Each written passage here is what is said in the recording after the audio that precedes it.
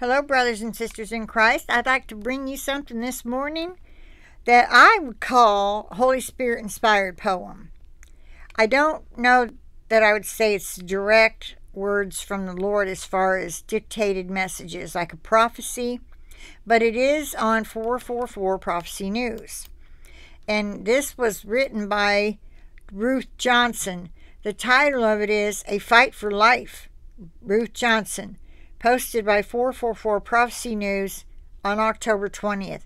Once again, I have to make the disclaimer, if you go to 444prophecynews.com, you're going to find some real prophecies, but you're going to find a lot that are not. Because half of them say the you-know-what jab is the MOTB, and some of them say it is not. It's just a precursor, but that's a lie because not both can be right. My video on BitChute.com says it has a video. There's a video titled Project Precursor. It was made by come on. This married couple ministries. Anyway, it's excellent. And they show all the ministers on YouTube and on TV that have said it's a gift from God. Take it and live. Yeah, for real. So that's on my BitChute channel, Truther 2.0, if you want to see it. Project Precursor. Needs to be shared far and wide with anyone who still doesn't believe it, that it's what it is. I'm sorry, my mouse is acting up this morning. I'll try to make it behave. It has become a fight for life. The life you gave. It is our right. God-given for us to live. It is your breath to us you give that they want to take away. That's how it was started. A Fight for Life. Again, October 20th. It was posted, I guess. That was yesterday. Today's the 21st. It's 8:31. Can't take my dog out yet. We're having a little bit of a storm. Rainy weather. So I put some things down he could pee on. And, I still keep them around. If he wants to use them, he's kind of like, no, I'm waiting until we can go outside. Good boy. But really, I want to have him available. So let's get started. It has become a fight for life.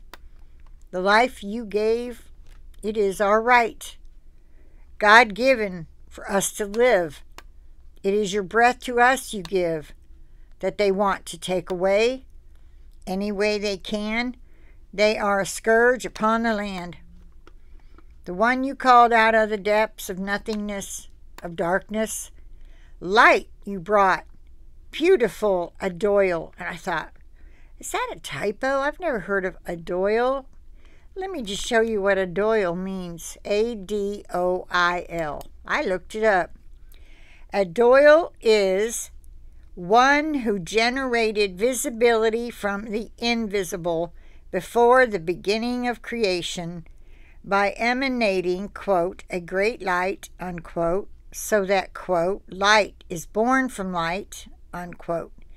The events described in 2 Enoch 24 through 25, that's 2nd Enoch 24 and 25, is the pre-creation process comparable to the creation narrative of the book of Genesis. Isn't that something? Adoil. Never heard of it. All right, so light you brought, beautiful Adoil. Sight you brought, touch and smell, ears to hear, a voice to sing, from the giver of everything. And so it goes, and so it goes. A fight for life is all we know. For they do not want us to own it, would like to take it from us. A life they have no right to. A life they do not fight for. We do, against them, and they will not win. Now it begins again, every waking day, each passing hour, they expect us to pay. They want us to cower. We do not live because of them. We live because of thee, capital T, thee. And very, very soon, my Lord, the likes of them will see your great hand reaching down just to set things straight. You want none to perish, is the why you wait, but you will not be late. Let them run, let them hide, let them see if that works. When you, the creator of all, reveal where the scum lurks. I love that. The ones that want to suck our breath, them that strive to cause our death. I bet they are underground, working among the graves. Lots farther down than graves, but yeah, this person's right, they're underground. Believing they will not be found and forced to behave. They simply do not know you, capital Y-O-U, and all your capabilities. They think their victory will ensue with their limited abilities.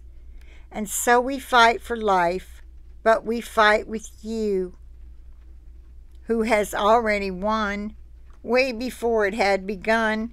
You are the Alpha and the Omega, the beginning and the end.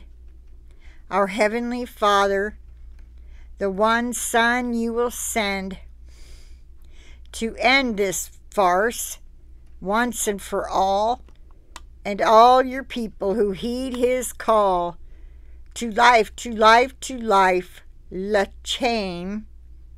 That's L-A space capital C-H-A-I-M exclamation mark.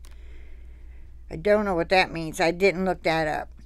Your great kingdom He will bring while your holy angels sing.